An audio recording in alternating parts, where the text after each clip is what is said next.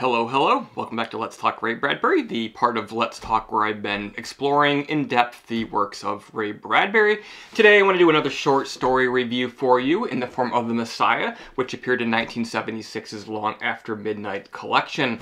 Story begins almost as a joke. A priest, some ministers, and a rabbi are in a bar drinking, and they're talking about God. One of their topics of discussion is the common childhood fantasy of, hey, what if I'm God? What if I'm the Messiah? So, they've come to Mars. They are Martian colonists, and they came there not just in hope of teaching to their congregation of humans, but also eventually meeting a Martian and converting them.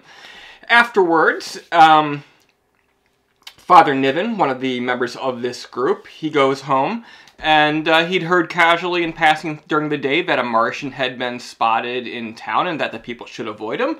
But he wakes from a dream, he hears a noise in his church, he goes downstairs, he checks it out, and he meets this Martian. Only this Martian is appearing in the form of God, and he's even bleeding from his hands as if at the crucifixion. The Martian basically tells him, you gotta look away from me, let me go, because Martians take on the attributes of the mind of the person they are coming into contact with.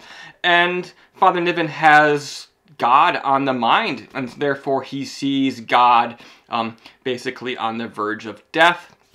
Eventually, Father Niven, he agrees to look away, but he makes the Martian promise to come back at this time once every year and be seen there in the church.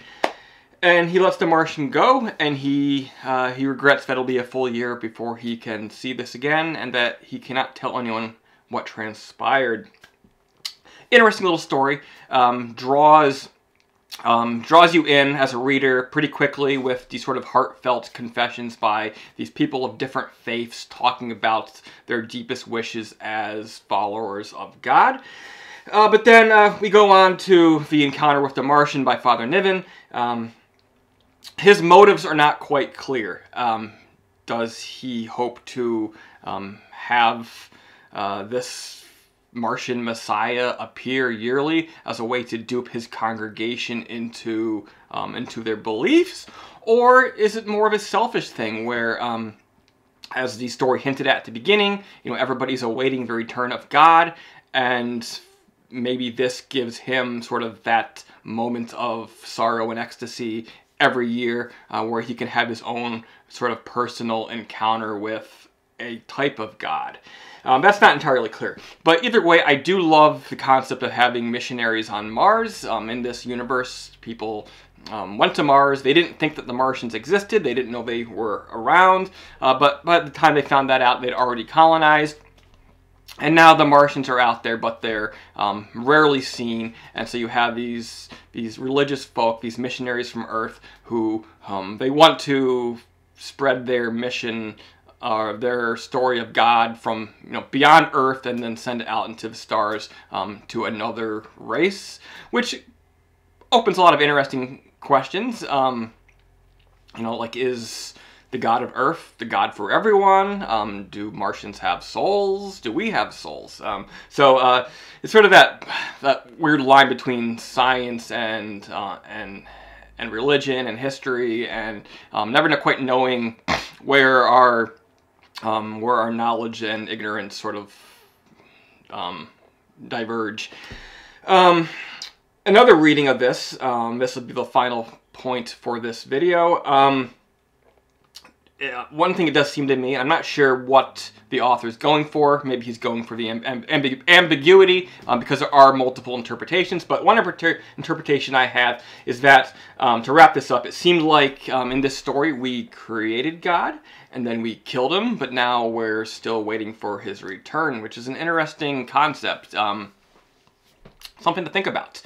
And I will leave you with that. Alright guys, this has been my quick talk and quick review on The Messiah from 1976, the Long After Midnight collection by Ray Bradbury. Been reading a lot of religion-based stories at this point in the collection.